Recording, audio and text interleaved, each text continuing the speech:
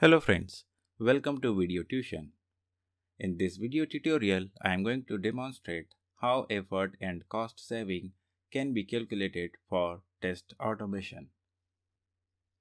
Of course, there are many benefits of using the test automation over manual execution, including tangible benefits like calculating the cost and saving, but there are other intangible benefits also like repeatability, reusability, faster turnaround, etc. In this video tutorial, we are going to concentrate on calculating tangible benefits like cost saving or effort saving. Before we jump into the savings part, we need to see how the effort can be calculated. First, we will try to find out manual execution effort, which should be straightforward, and then we'll try to find out how the effort for automated execution can be calculated. Now it seems easy to find out the effort involved in automated execution, but it is not going to be that easy. There are many factors actually involved where the human intervention is required when we are running test automation using the automation tool, which actually sometimes being ignored by the automation tester. In this video tutorial, we are going to concentrate on those factors. Now let me talk about how the estimation for test automation execution effort can be calculated. As you see on the screen, there is a model which I have developed for calculating the same. It has input section here, which includes the number of simple test cases, number of medium complex test cases, number of complex test cases, and it gives the total including all of them. I understand sometimes we don't have the breakup of simple, medium and complex test cases when we are running a set of automated scripts. So we can actually just enter the number here, the total number of automated execution that we are going to perform here, and then based on some percentage formula, we can calculate how many simple, how many medium complex and how many complex test cases we have. For example, in this demo, I am considering that we are running 1200 automated scripts. So out of this 1200 automated scripts, I am considering 30% of 1200, which means 360 test cases to be the simple one, 50% of 1200 to be the medium complex one, which is like 600 now, and the remaining should be the complex one. So that's how we can quickly come up with some kind of a breakup like this. If we are sure of how many simple, medium and complex test cases we have, we should be able to provide this information here, and then the total should sum up in this section. The next input criteria is the number of times we are going to run our regression suite. Okay, it could be 1, it could be 2, 3, 4, 5 and so on. And then the next one is about the complexity of the test case. Some application could be complex in terms of execution, some could be simple, or some could be having a medium complexity. So based on that, if we select the value, it should change the value with some complexity index, as we talked about in my last section. So once we are done with the input section, let's move on to the model. In the model, as you see, there are multiple execution sub-activities. So these are the activities I have listed out based on my experience of running the test automation where we need manual effort. So for example, when we talk about the machine setup, it is a manual activity.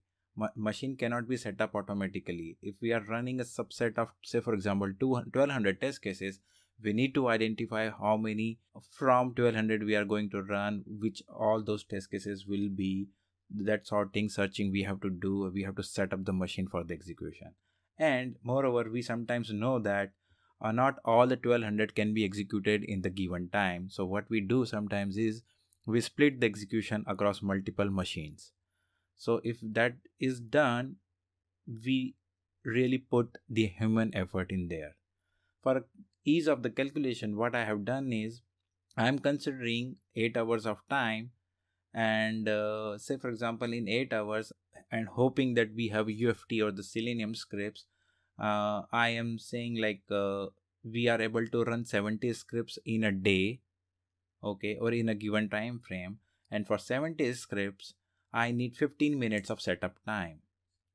to set up 70 scripts on a VM or a machine. So for a simple test case, the calculation goes like this. And this looks a longer formula, but it is actually easy when we understand this. So the calculation goes like this. Whatever the number we have in the simple bucket, we'll divide the total number by 70. Now the 70 is coming from here. For each 70 set of scripts, I'm consuming 15 minutes of human time. Okay. So if the number of scripts is less than 70, we are still gonna need 15 minutes for setting up the machine. Okay. And if the count is more than 70, we are dividing the entire number by 70 and then multiplying it by 15 minutes. So this will give you how much time it is gonna take for n minutes. Okay, and we are talking in minutes here. Okay, so it's gonna give me total number of minutes for setting up execution for 360 test cases. And so is the same calculation for medium complex and complex test cases. Okay, the same formula will repeat. It does not really matter whether these we are setting up simple test cases for execution or a complex test case for execution. All right. The next category is about the coordination. So when we talk about the coordination, we need to do certain activity with the team. Say for example, test data is one thing that we would like to set up. Sometimes the test data has to be entered right before the execution, or there are some kind of environment setup needed before the execution. So maybe lesser or maybe higher, but coordination is always involved. So based on my experience, for again 70 scripts, I think that okay, 10 minutes should be the time. And based on that, I have done the same calculation again, which we have done in the machine setup time. The next one then is execution monitoring time. When we are running the automation, we expect automation to run smoothly, but that's actually not true when we observe the performance of the script. There are always some reasons automation tester to monitor the script execution. And when it say that, okay, it could be the environment is running fine, or our automation script is running fine. To check all of that, monitoring time is required. So in my criteria, what I have done is for 10 scripts, I am mentioning 1 minute of time, which is like a human time. And I know 1 minute is very less here, but when we talk about the entire suite, this number will still be higher. The calculation will go like this. For again, the total number of test cases, whether it is simple, medium or a complex test case, the total number of test cases divide by 10 and then multiply by 1 minute. All right. So that's how it's going to be for execution monitoring. The next activity is failure analysis, and that is where we see the difference of simple, medium and complex test cases. In failure analysis, once the execution is complete, we try to find out why there are failures. In practical scenario, not all the automation scripts we expect to pass. It could be valid failure, it could be failure related to the automation scripting, it could be failure related to test data, it could be failure related to sync issue or something else as well. So in failure analysis activity, we try to find out what is the root cause of the failure is. For simple test cases, I have considered 10 minutes to analyze one failed test case. For medium complex, I have considered 15 minutes to analyze one medium test case, and for complex, considering 20 minutes for analyzing the root cause of the failure.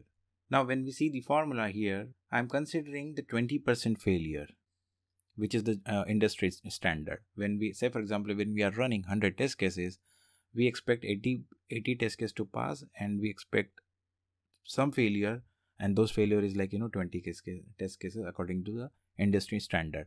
So out of 360 test cases which we have in simple category, I'm expecting 20% test case to fail, and so is the reason 0.2 here. And then I multiplying it by 10 minutes, which is the time for analyzing one simple test case. All right, and that's how I get failure analysis time for simple test case. The same calculation goes for medium complex test case, except here the analysis time is 15 minutes in place of 10 minutes, and for the complex one the analysis time is 20 minutes. The last activity is the test reporting, and this is again regardless of whether the test case is simple, medium or complex.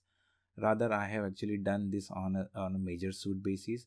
I'm considering for consolidating the information for 500 automation scripts would take about 15 minutes, and then start reporting it. And so the same calculation is done here. Total number of test cases divided by 500. If the number of test cases are less than 500, then it will be 15 minutes. If the number of test cases more than 500, so we'll divide the entire suite by 500 and then multiply it by 15 to get the effort in minutes. Then we sum up the effort here, and it gives us the total effort for simple test case, for medium complex test case, and the complex test case. And this is how, like, if we sum up these three values here, it will give us the value for the effort by one iteration. So far the calculation that has been done is by one iteration, but say if we have a multiple round of executions to be performed, which is the value here in the input section, then we know how long it is going to, how much time it is going to take in terms of manual effort for running this many scripts by in this many rounds. Alright, so that's how the effort is calculated here. In a small table below, I have shown one quick example for a metrics point of view, that how much effort automation tester is actually consuming for running a simple, medium or a complex test case. So that means here for simple test case we are consuming 3 minutes, for medium test case we are consuming 4.2 minutes, and for complex test case the automation tester does consume 5.4 minutes. Now all these activities were in minutes, but then we calculated here in hours. Now once we know how much time it is going to take to run this many set of scripts by the automation, we should be able to move on to the savings tab. This is another model which I have developed for calculating the effort and cost from the test automation. Now let's talk about the input section first. In input section, I have included two parameters here. One is the QA cost. QA means your manual team cost per hour, and the other cost is for the automation team. Ideally, it should be the blended cost. I mean, when I'm saying blended cost, which means is some people are located in say for example in US, some people are located in India or other geographic location. So the cost of all those people should be calculated based on the geography, and then the blended rate should be put in here to come up with the exact calculation. But for ease of calculation, I have just taken the same value for both QA and the automation team. Then for the manual execution effort, these are the parameters which I have considered, and whatever the values you see in my model, you should be pretty much able to change, because these are like Excel based formula. If some values are less for you, some values should be higher for you, you should be able to change it as per your project need. So it's pretty flexible and scalable for suiting to any project requirement. Now talking out again manual execution effort. So based on my experience working on multiple projects, I take about 30 minutes for executing one simple test case, and about 60 minutes for executing one medium complex test case, and 90 minutes for running a complex test case. So I have considered this parameter to come up the number here for simple, medium and complex test case.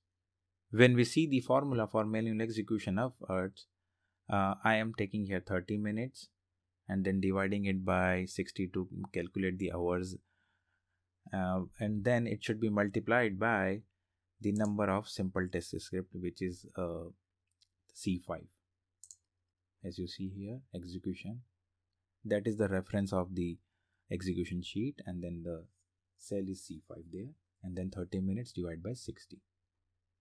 Same goes with the medium and the complex. And automation execution effort we have just calculated here. So this I have put this number here in the second row and I am getting this value. I have here a total effort column in hours.